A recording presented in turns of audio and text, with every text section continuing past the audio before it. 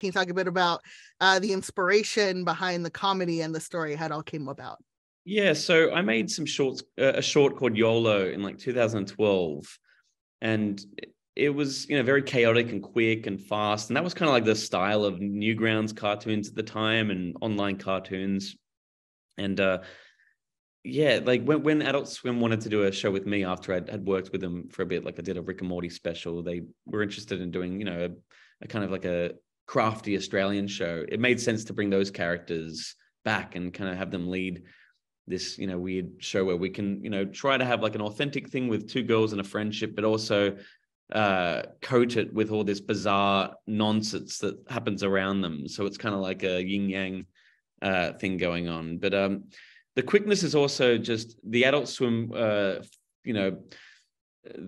they do shows in 11 minutes as a format. So you kind of have to fit a lot in. So it is an Adult Swim, I guess, tradition to be quick and, fit in your 3-act structure in those 11 minutes, which can be tough. There's a lot of cutting that goes on. So yeah, that's pretty much how it comes to be. And for Toto and Sarah, I want to know, at what point in the process did y'all come along, and how did you all meet at collaborating in this sort of like genre of animation?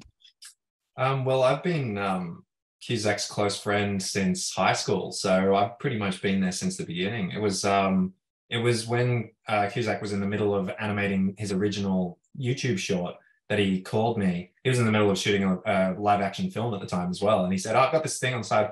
It's just a YouTube video. Do you want to do the voice for one of the characters? And I went, yeah, absolutely. That's just what we did at the time. We were just being creative and doing that kind of stuff.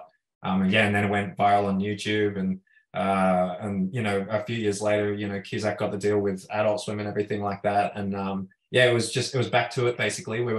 Cusack moved to Melbourne, and we started working in Princess Pictures, which was a converted church in one of the suburbs in Melbourne. I was pretty much, it was me and Cusack the whole time, just shooting the shit and just having fun, that's basically how the initial recording session happens. They do their writing in the writer's room, and then they come, the scripts come up, and we're there in the studio recording it ourselves, just laughing ourselves to death, basically.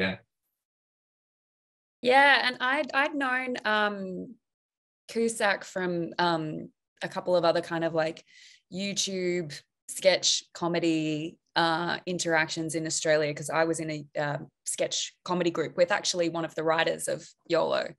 And then I was in Melbourne shooting another sketch show, and then I got asked to come in and audition.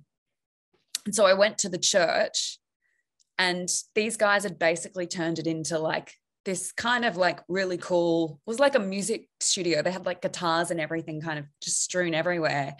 And then there was also a room for trash. There was a trash room.